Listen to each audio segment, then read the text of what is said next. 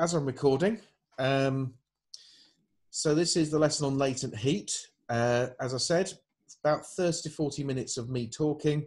If anybody who's online wants to stop and ask questions, please do. If not, please do make sure you watch this whole recording, and then have a go at the Seneca task, which is on the same Show My Homework page. So, without any further ado, I'm going to talk you through a little bit about latent heat. So I'm going to switch to my desk camera so that I can doodle and give you formulae. So the whole idea about latent heat that comes from the word latent. Now, latent heat literally translates as hidden. Now, the reason why that is if we were to take some ice and we were to measure it warming up regularly,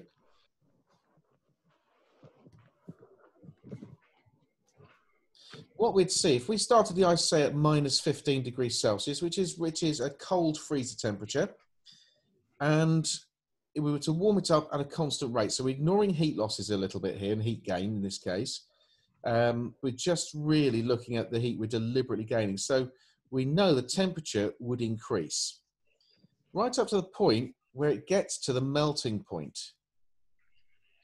Now, I'm not going to draw this graph to scale. You'll see why. But when the ice gets to melting point, what actually happens is it stops heating up. So its temperature stops rising. And for a little while, it stays at zero. There's still thermal energy going into it because we've still got the same,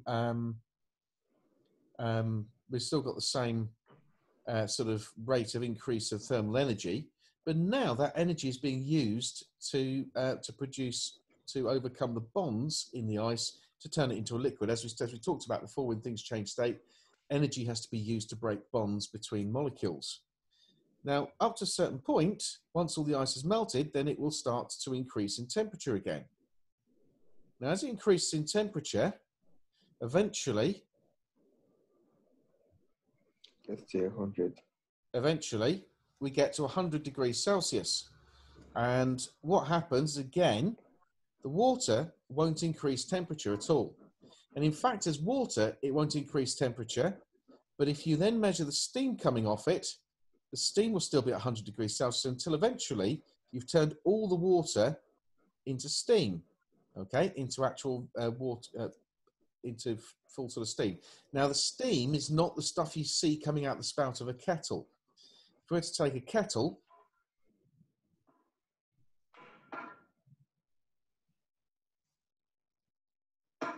and we were to heat it, what you'd actually see, you'd see like the cloud, but that's actually water droplets. They've recondensed. So that's actually liquid water. But here, where you can't see anything, you would have steam, okay? Now, if we're to continue to heat that steam up, it could continue increasing in temperature. But what's happening here is that the energy must be going into the system. It's still thermal energy, it's still being heated, but the temperature's not rising. So energy is needed to change state, and we established that in last week. So what I wanted to do was really give you a few examples here, but also to give you a bit of the sort of the mathematical side of things. It stands to reason that if you have this level of water at a particular time, as the water evaporates, that water level is going to decrease. In other words, a certain mass of water will have vaporized. So we know that to change state, we need to add energy. And that energy that's being supplied, the heat's been supplying energy at a constant rate. So the more energy supplied, the higher the mass of the substance that changes state. So that's where we start. Now, we know it's usually thermal energy, okay? In fact, in nearly all cases you'll come across, it'll be thermal energy. It's going to be proportional to the mass that changes state.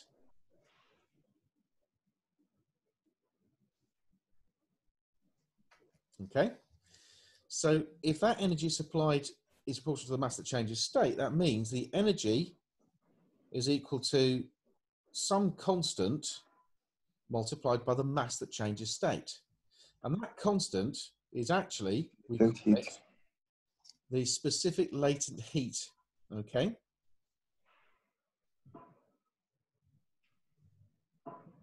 And if we think about it, there are actually two types. We actually have the idea that the energy we supply is equal for turning the ice into water, the liquid water. Latent heat of melting. That is the specific. Well, we say melting, but actually the word we use is fusion. So this would be the specific latent heat of fusion multiplied by the mass of ice that's been converted to water. So what you could do to measure that, I'll show you in a moment. But what you could do is basically you melt some ice, you can measure the mass of the water dripping off the ice, and you could actually then work out, if you know the amount of energy you put in, you could then work out the specific latent heat of fusion, okay? For turning from water into steam or a gas, it's the specific latent heat of vaporization. Okay, it's the same formula. It's just these two numbers are different. Now, if we think about it, we've got to think about the units of L, the units of specific latent heat. And it's going to be the same for both these because they're both latent heat. So the unit, well, we know that if we rearrange that, latent heat is going to be the energy per unit mass. So the units of specific latent heat are going to be the joules per kilogram.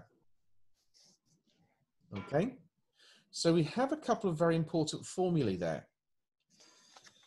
So what we need to do also is I need to give you a definition of both of these, of these. And the best way to do this is to actually write the definition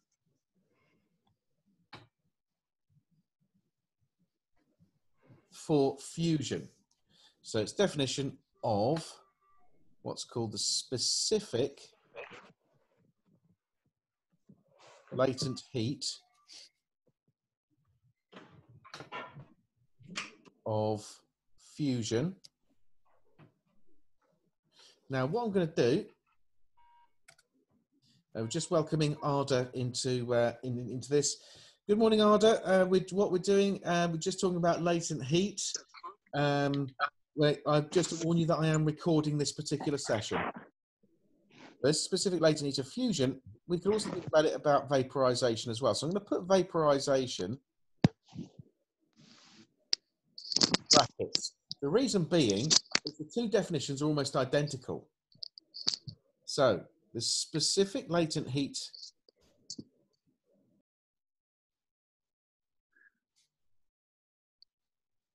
of fusion or vaporization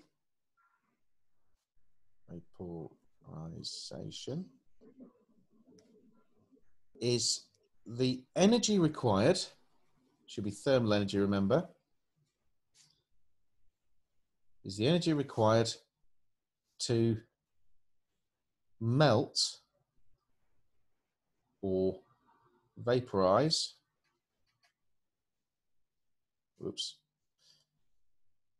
a unit mass of well, for melting, we melt a solid. For vaporization, we're vaporizing a liquid. So unit mass of a solid, and the important bit is it's without changing its temperature.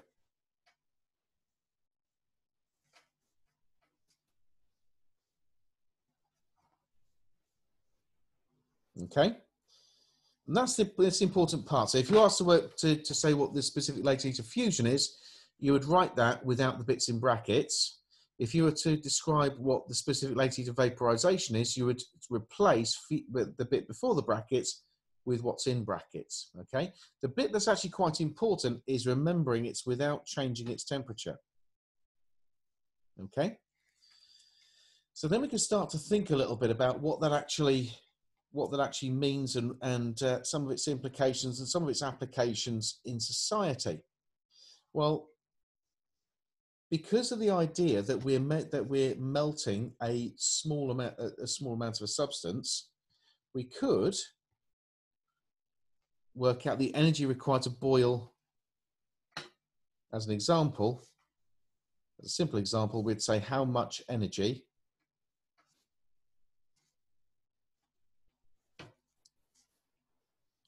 is needed to boil away, in other words, vaporize, 0.5 kilograms of water.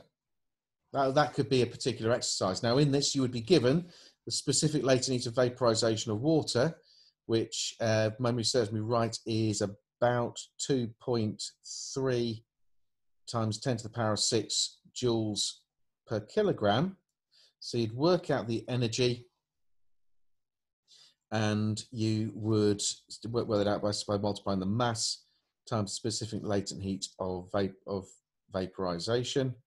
So that'd be 0.5 times this value.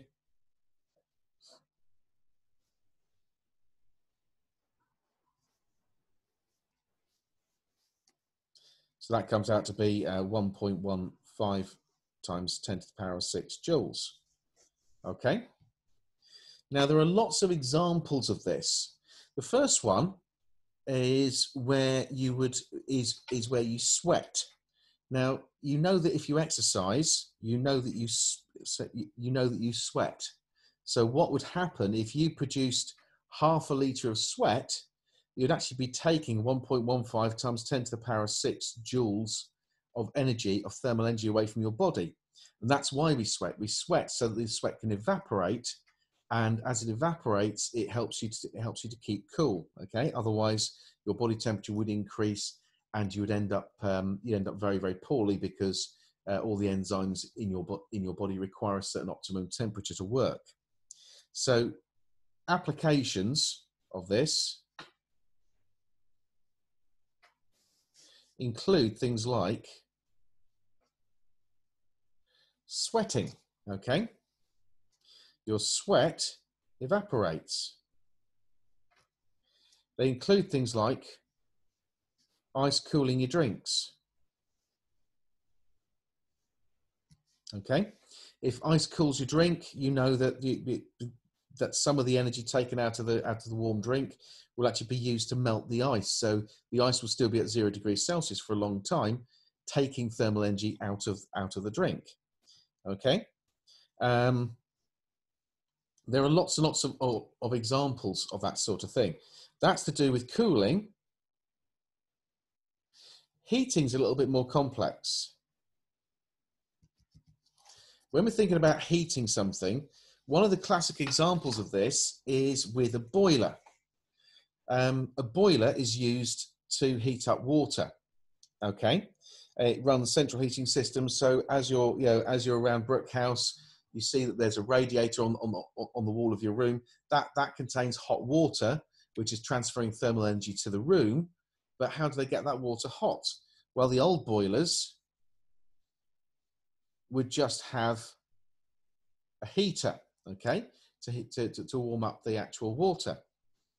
The newer type of boilers actually have, first of all, a thing called a condenser.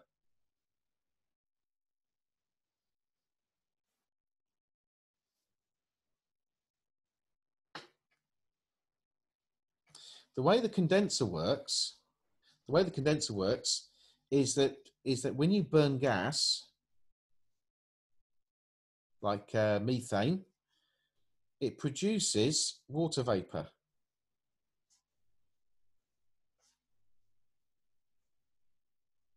Now, as it produces that water vapor, the water vapor hits the cold pipes. The pipes are cold because cold water goes in here. So these pipes are cold. So the water vapor condenses onto the pipes. It's a bit like when you stayed at Brookhouse during the winter. Sometimes during the winter, the windows of some buildings will have, they'll build up a layer of sort of water droplets on them, condensation. It's the same sort of idea. It's the fact there's vapor in the room. When you take a vapor of water, particularly at a temperature below boiling point, as soon as when that air is cooled, it can't contain as much vapor. If it can't contain as much vapor, what happens is that it condenses and turns into water. Okay, so same thing happens on these pipes. So we know that if we put thermal energy in to turn water into steam, we turn the vapor turns to liquid, and that, if we're putting energy in to turn liquid into a vapor or into a gas, then the reverse happens when we turn the gas into a liquid. So thermal energy is released.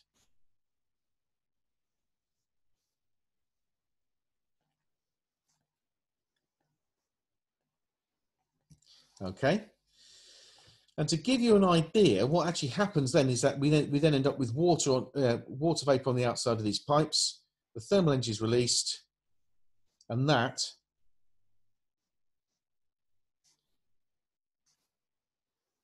heats up the water. To give you an example, if say 50 grams of steam is condensed per minute,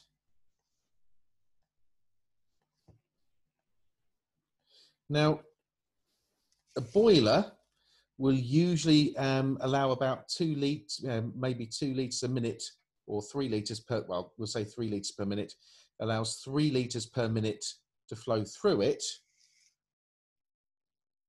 So it heats up, to heat up 3 litres of water.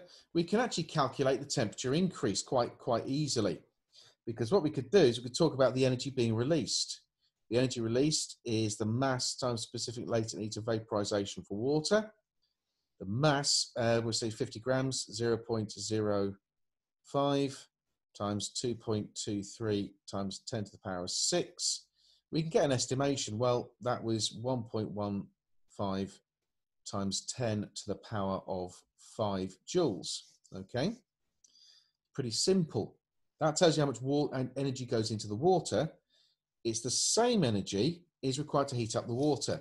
Now, have you been shown the formula for specific heat capacity?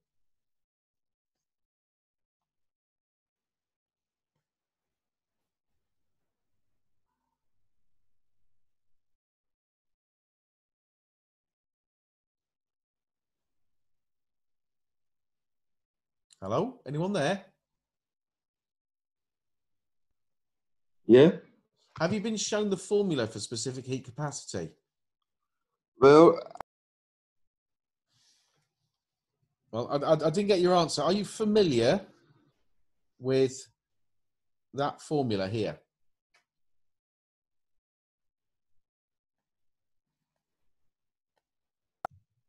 hello. Hello, yeah. Are you familiar Yeah, with the formula? You've seen it I'm before? familiar with it. Right, so you are familiar with that. I was just double checking just in case I ended up, because I'd have been happy to sort of spend 15 minutes talking about where that's from, but that's basically the energy required to heat up the water. So it's the energy gained from the steam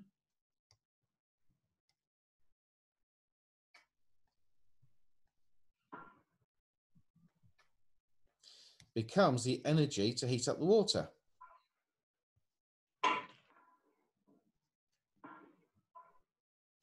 So if we think about it, the mass of the water is 3 litres. Well, you know, mass is the density times the volume. Okay, so the density of water is 1,000 kilograms per cubic meter, or 1 kilogram per litre. Okay, so that's quite easy. So that's going to be 3, if it's 3 litres, it'll be 3 kilograms, quite convenient. So it's 3 kilograms of water multiplied by the specific heat capacity of water, which is 4,000, I think it's 4,200 off the top of my head, multiplied by delta T is equal to that energy. So we can work out the change in temperature. It's 1.15 times 10 to the power of 5 divided by 3 times 4,200, which my desk is getting cluttered. I've got to reach for my calculator. It's getting hidden under piles of stuff already. So we can work that out. It's pretty simple. If that's the case, then it's 1.1 times 10 to the power of 5 is 115. That's 1.1 times 10 to the power of 5 divided by 3. Try again. And then divided by 4,200 gives you a temperature change of about 9 Kelvin, or roughly 9 Kelvin. Okay. Now, that doesn't look like a lot. It goes up by 9 degrees.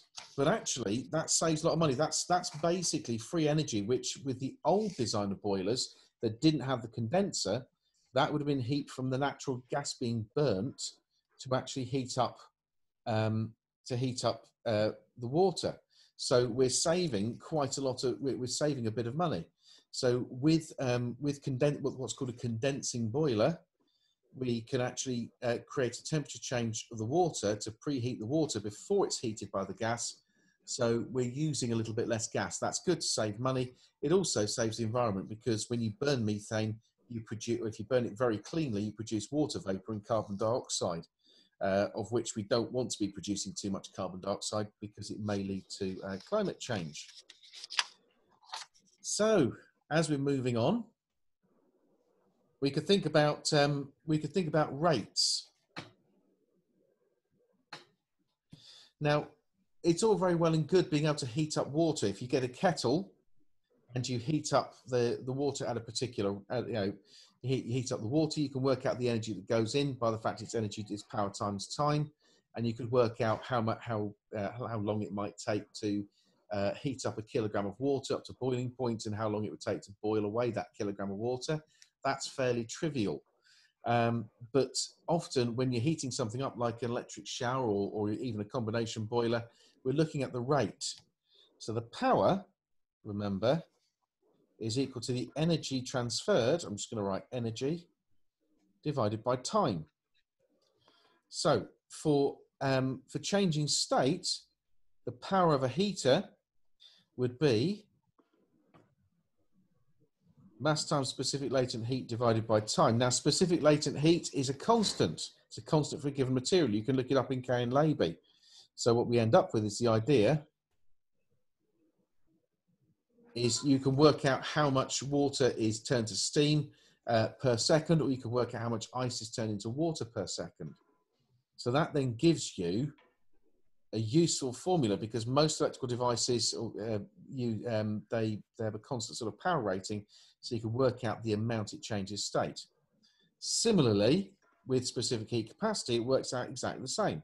The power is going to be mc times the change in temperature. So the power is going to be that's the energy, I do apologize. So the power is the mc times the change in temperature over time. Now, if you're not changing state, there's no change in mass. So the power is literally going to be mc times the rate of change of temperature with respect to time. So you could actually work out how quickly you can heat up water if you know the power being delivered. Similarly, with a flow, with something like a boiler, cold water is going in one end continuously and hot water is coming out the other end. Well, if you have a particular desired change in temperature, then you can actually work out the amount of water that would flow through per second. This is particularly useful with electric showers. You know, if you use an electric shower, you've got a choice really between having lots of pressure or having the water nice and hot. And this is the reason. If your water goes through the heater too quickly, that M over T is too big, the same power of your supplied to your shower, then the change in temperature has got to be smaller, which means your shower is colder. if you've got water flowing through, if you've got water flowing through through your shower unit and it's too cold, you want less water flowing through per second. So the more of the energy will heat up the water to a higher temperature, a small amount of water to a higher temperature. This also comes in handy when you're having breakfast at Brookhouse. You ever use the toaster in Brookhouse? Yes, sir. Yeah? Yeah, I have. Toaster, you think about it, the toaster does exactly the same thing. If you've got the toaster's like a conveyor belt. You've got that box, you put your toast on this end, and the toast comes out this end.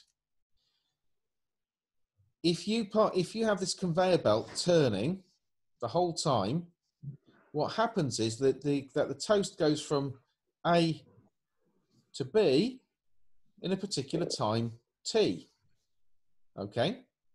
Now, if you think about it, the toaster uses an electrical heating element to heat up your toast, and all it's really doing is it's heating up the bread. So if we think about it just as heating up bread, the bread goes in cold here, it comes out hot here as toast. What actually happens is it depends on how fast this conveyor belt's moving, and that's because in the time taken to go from A to B, it's going to have received a certain amount of energy. That energy that the toast will have received is power times time. So that means that if the toast goes through very, very quickly for the same amount of power, it will,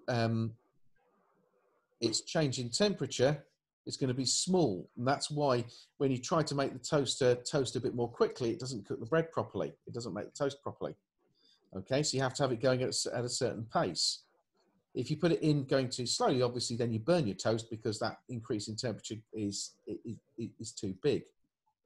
So there are lots and lots of applications of this.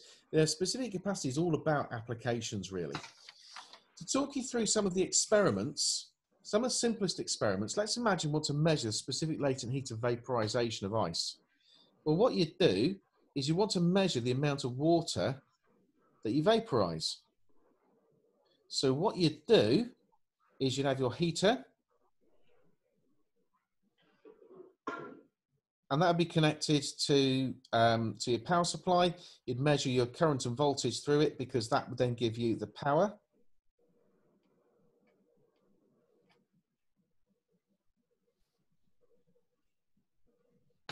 Okay, and you'd take some ice that you would heat up with your heater.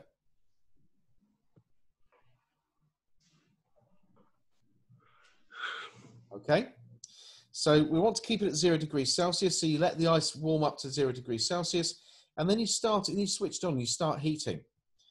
You could then measure, you then collect your water at the bottom in a beaker, which you would have on top of a top pan balance. Okay, and you collect your water in here. You could measure the mass. So the way that you could then work out the specific latent heat of fusion for water is you would just use the idea that E equals ml for fusion, for melting. Use the idea that that's equal to power times time, which is also power, electrical power is current times voltage. So we end up with IVT equals ml.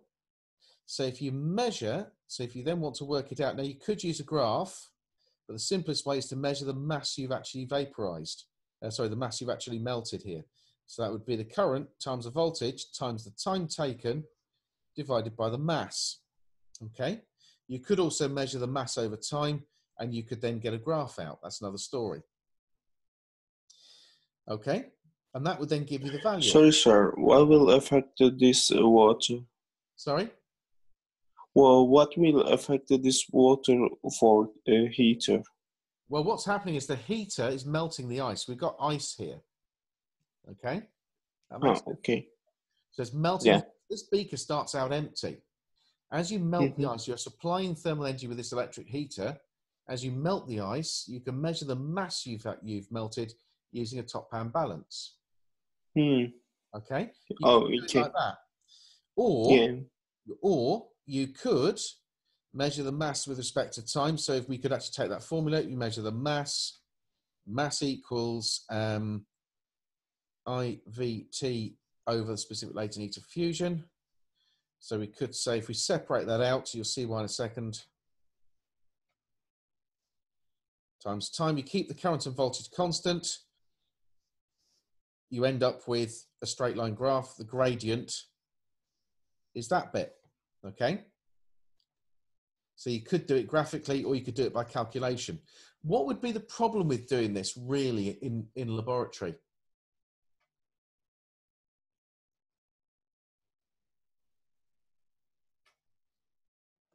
We were doing the experiment. Yeah, this would give you a certain amount of mass of ice melted, but it's going to give you an inaccurate value. Because, yep.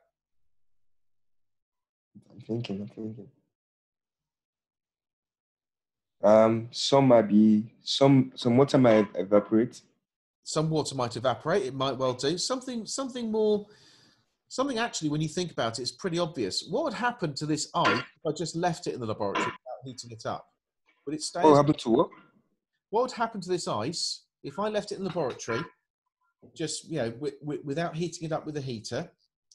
It's going to melt eventually. It's going to melt. So we're going to end up with a value of mass that's too high.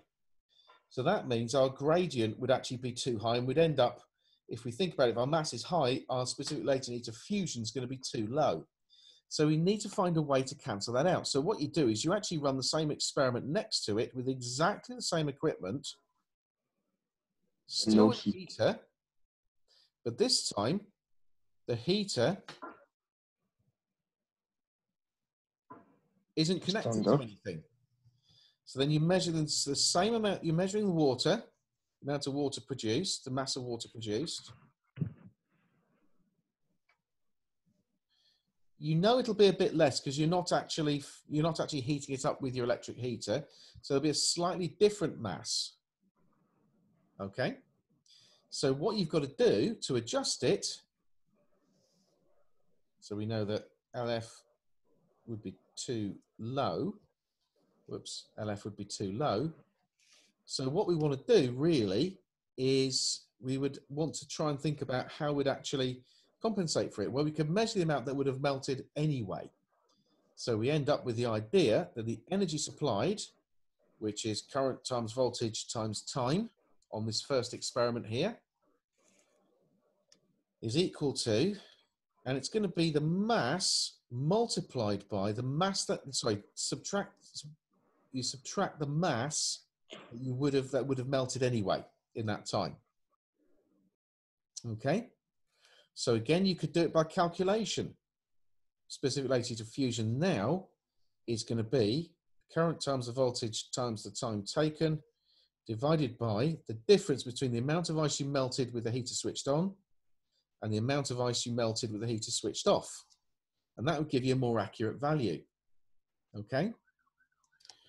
Now, if you're then doing that, you could also do it graphically. To look at it graphically, we could actually put this expression on the y-axis, couldn't we? So we could say m minus m primed is equal to I times V over the specific latent heat of fusion multiplied by the time. So we get our graph. And we'd end up with the gradient there being equal to that part of the expression, okay? And you could then calculate, if you know the current, measure the current and voltage with your heated ice, you could then calculate your specific latent heat of fusion much more accurately, okay? So there are some other problems here. When we think about it for vaporization, we talked about thermal energy from the lab going into the ice naturally. For specific latent heat of vaporization, you could take something like a kettle. Okay, with a heating element in the bottom. You take your mass of water.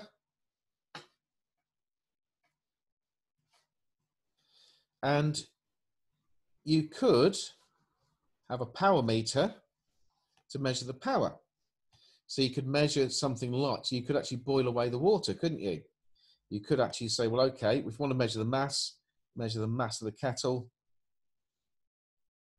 and the water together on your mass, on your top pan balance, you'd know that the mass of water being evaporated would be the power of the kettle multiplied by the time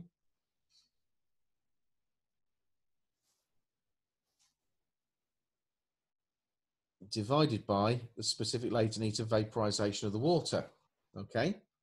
And again, you could actually then measure the mass evaporated by measuring the mass. That mass would go down. So that delta M is equal to the mass at the start minus the mass measured every, say, 30 seconds or so. And you could measure it. But what now would give you, what would create a big source of inaccuracy?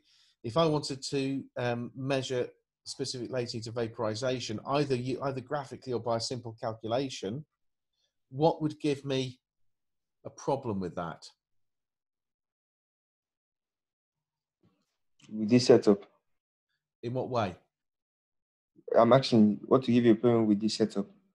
Yeah, so what would give me a problem with measuring this value, with actually calculating the specific latent heat of vaporization of water? So we take the water, imagine it's already at 100 degrees Celsius, okay?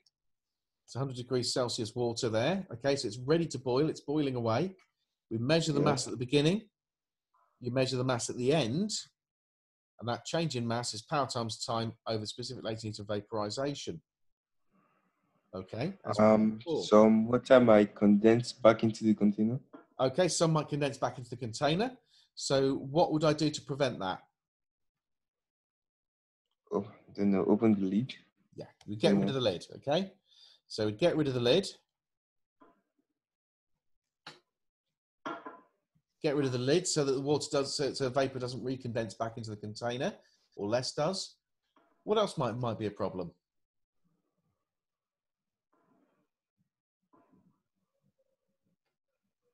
Not quite sure. Well, the water's at 100 degrees Celsius. What temperature is it in the lab? Oh, it's like 24. Yeah, about 20 degrees Celsius. So the lab temperature is 20 degrees Celsius, okay?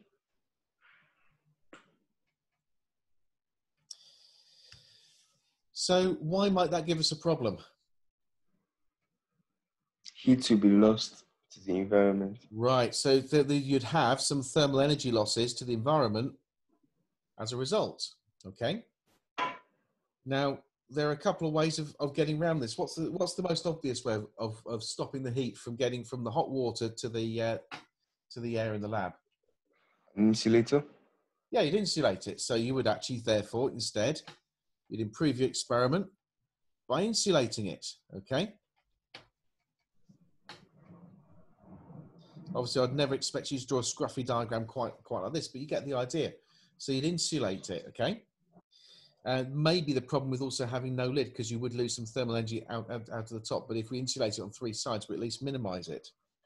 Well, another way to look at it is to say the energy supplied is equal to the mass of water being evaporated multiplied by the specific latent heat of vaporization of the water plus the energy lost to the surroundings.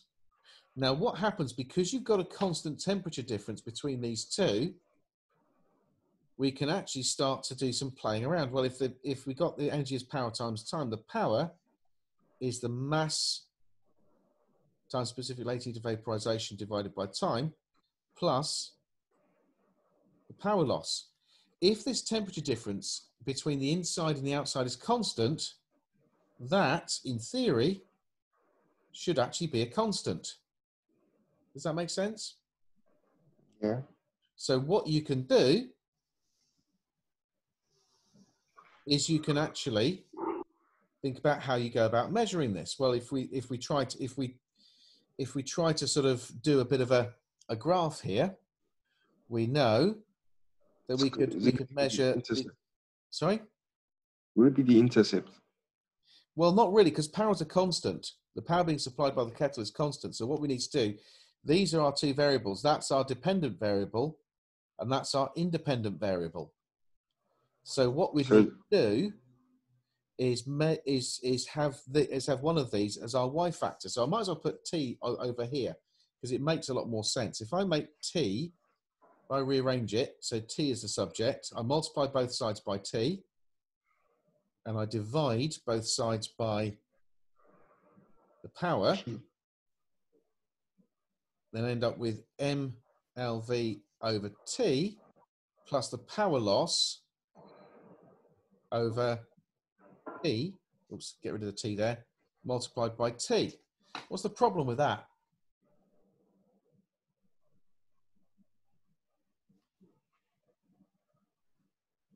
What should be the y-intercept? It should be a constant, but here we've got a variable in there, so it doesn't work. yeah. So all we can really, so we can't really do any kind of fudge factors, any sort of clever maths really, to get a graph that will give us an accurate value. The only thing we really can do is prevent those heat losses. But what we can also do is we can actually compensate. We can actually compensate for it if you measure the power loss. If you can measure it, measure the power loss beforehand. Okay, which is actually what I did. What I did when I designed the experiment to do this for school use, which unfortunately you're not going to get to do because we're not physically in a lab. Is I had a kettle with a given power rating, but I measured the actual power it delivered to the water by heating up the water, knowing what specific heat capacity of water is. I measured the power actually delivered to the water, particularly at higher temperatures, and then use that as my power supply. Okay, as the power. Because once you have P minus the power loss is equal to M LV over T, okay, then we can start to rearrange to make, say, M the subject, M's our independent variable, it's going to be P minus the power loss. We've got to multiply both sides by T, divide both sides by LV, and then you can get your straight line graph.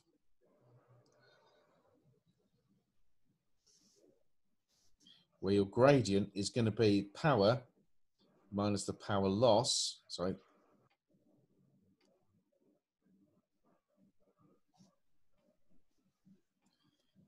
divided by the specific latent heat of vaporization of the water. Does that make sense?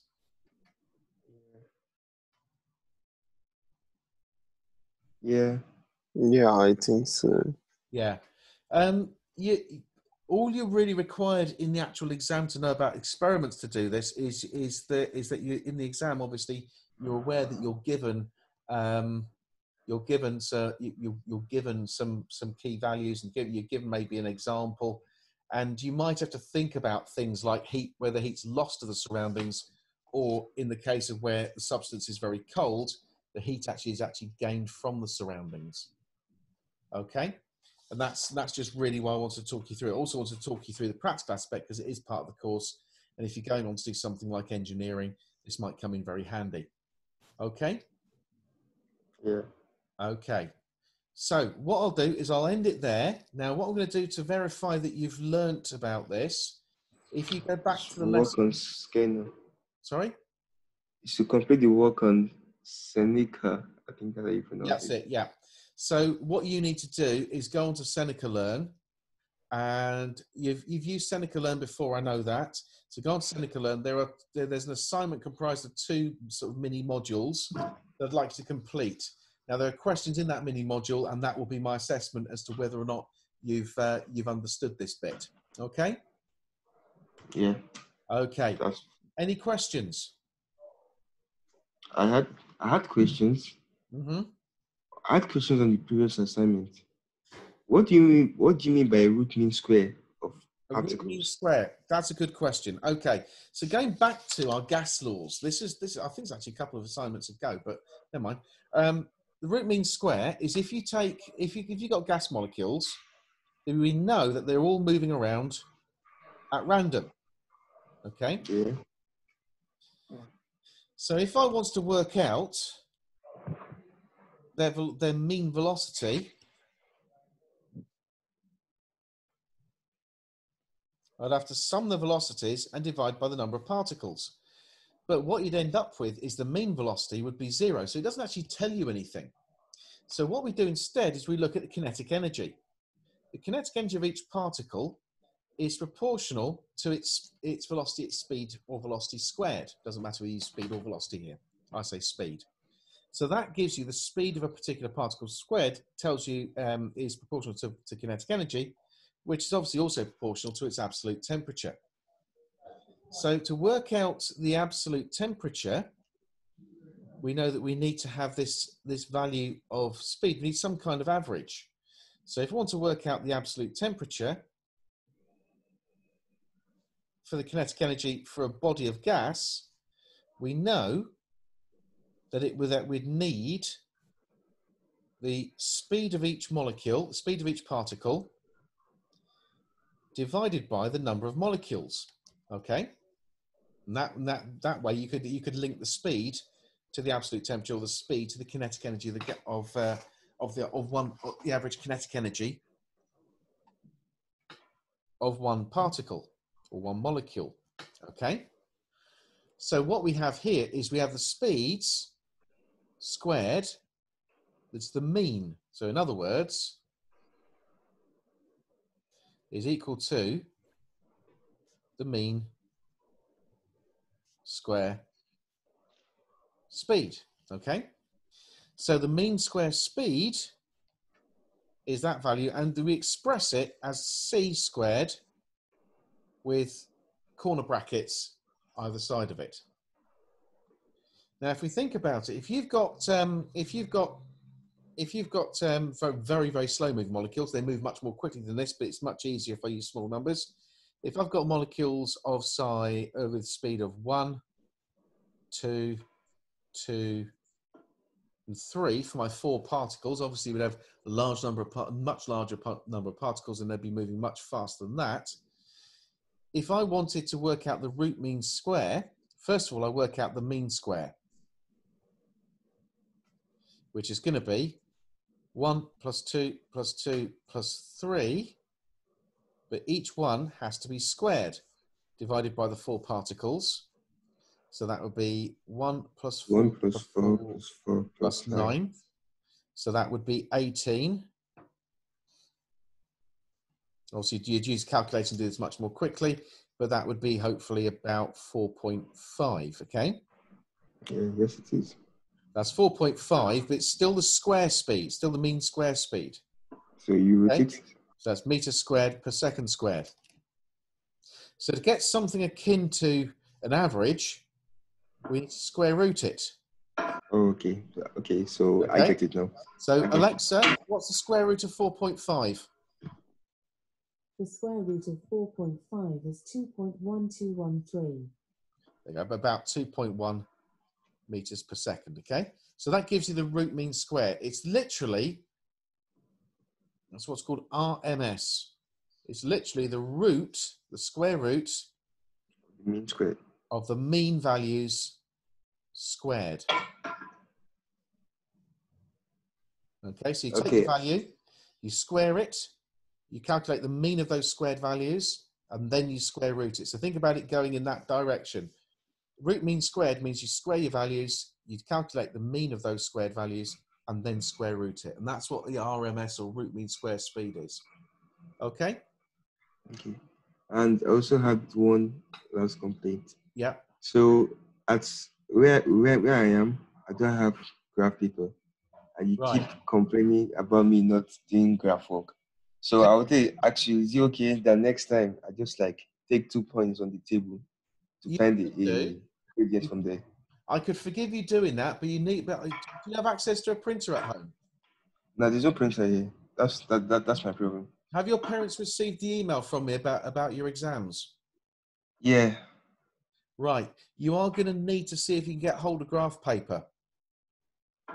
Now, on the instructions to your parents about setting up the exams, setting up an exam space, I've actually given you a sheet where you could just print that out.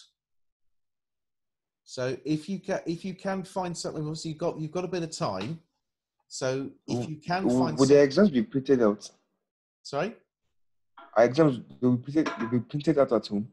Yeah, you print out the graph paper at home, and then you can print What it. about I mean, obviously, if what you about don't the have question paper? ready access to a printer, you've obviously got a few weeks to find a way to find a printer. There are a couple of ways of doing this. What you can do, are all at home, are all the shops closed? I don't know if I'm in London. I'm not in Nigeria. You're in London. Right. Yeah. So places like WH Smith's.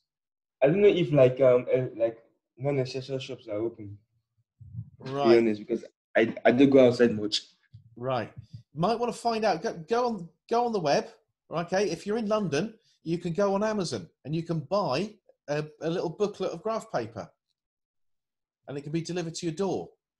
Okay, but I will probably need a printer because from what you told me, I will need to print out my. If possible, yes, stickers. please. As I've Okay. said, you can work on just a piece of paper, a piece of lined paper, and take photos of that. So if you really can't print, you can go on Amazon and buy a pad of graph paper, or you can find out if a neighbour's got a printer and see if they'll print out a couple of sheets for you. So there are ways around it. So, but you will advise me to buy a printer. Sorry? You would advise me to get a printer. I would say that. I mean, I would say that in an ideal world, you'd be better off getting a printer personally, because it just makes doing the exams a bit easier. I think, and a bit more normal. Yeah. But if you can't, there are ways around it. Okay. Okay. Okay. So I'll just talk to my parents about that. Okay.